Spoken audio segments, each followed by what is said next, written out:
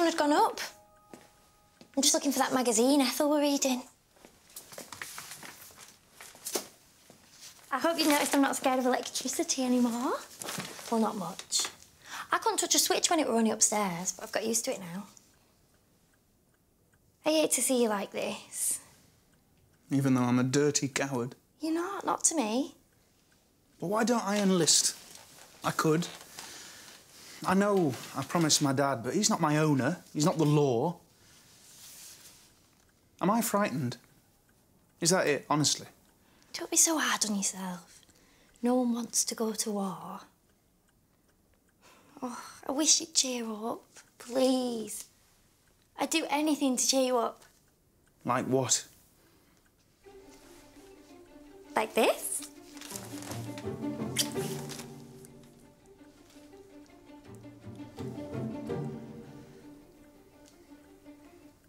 You just feel sorry for me. William, I've kissed you.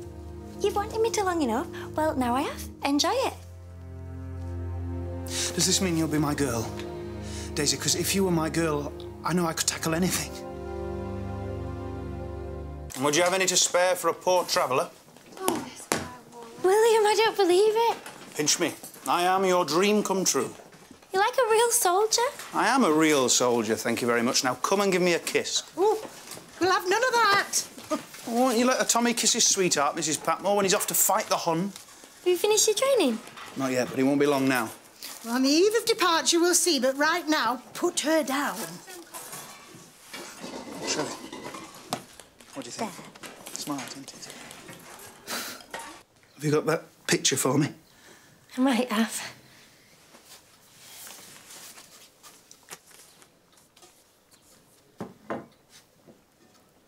Because you know what I'm going to ask you, so will you?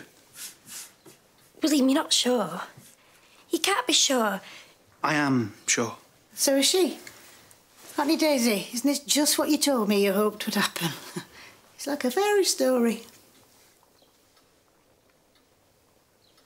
Is she right? Daisy, are we engaged? Because if we are, I know I can tackle whatever may come.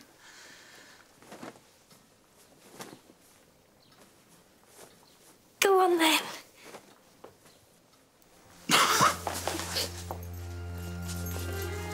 William? Do you want to go up top? The General's leaving and Mr. Carson likes a full compliment. No, Daisy, not you. The war has not changed everything. I knew nothing bad had happened. I felt it in my waters. What about you? Did you have me boxed up and buried? I'm glad you're all right, honest. Well, you should be. It's the thought of you that keeps me going. You think that will happen?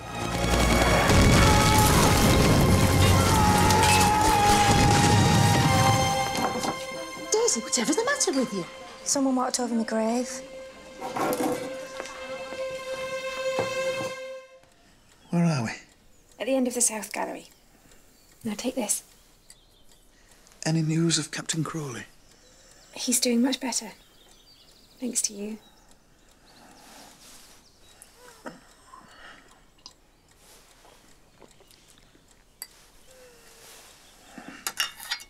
Dad'll be here in a bit.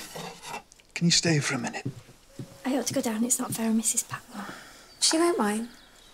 Because I did want to ask you something. Daisy, would you ever marry me now? And not wait for the end of the war like we said? You mustn't worry about all that for the moment now, William. You're here for rest, not excitement. That's right. There's no need to worry about it now. First, let's get you better. But would you think about it? I must go. They'll be sending out a search party soon. Just rest.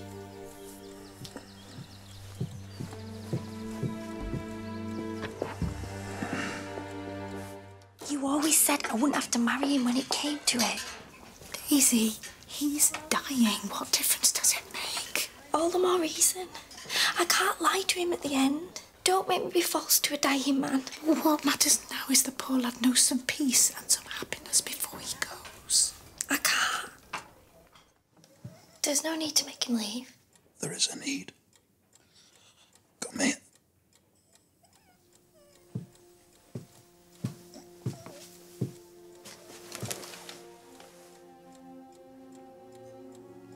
I'm dying.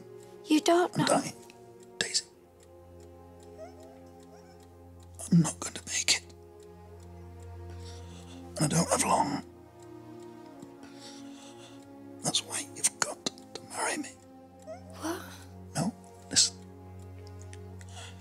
You'll be my widow. A war widow with a pension and rights. You'll be looked after. It won't be much. But I'll know you've got something to fall back on. Let me do that for you, please. I can't. It'd be dishonest. Almost like cheating. But it's not cheating. We love each other, don't we? We'd have married if I'd got through it and spent our whole lives together.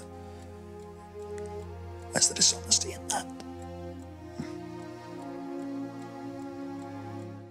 You look lovely, dear. Just to say, the vicar is ready for us. Let's go up then.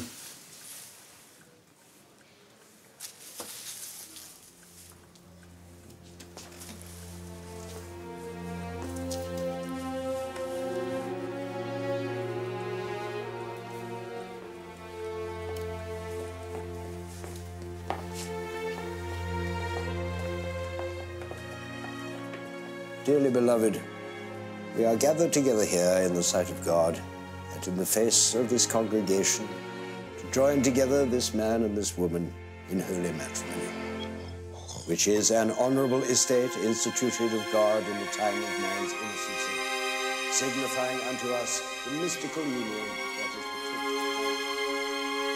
If any man can show any just cause why they may not lawfully be joined together, let him now speak. Else hereafter, forever hold his peace.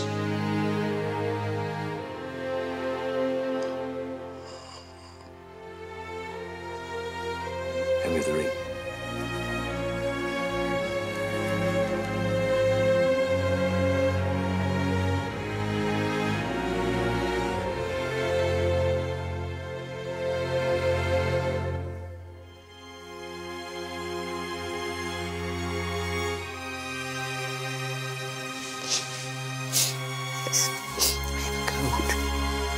You may now kiss the bride.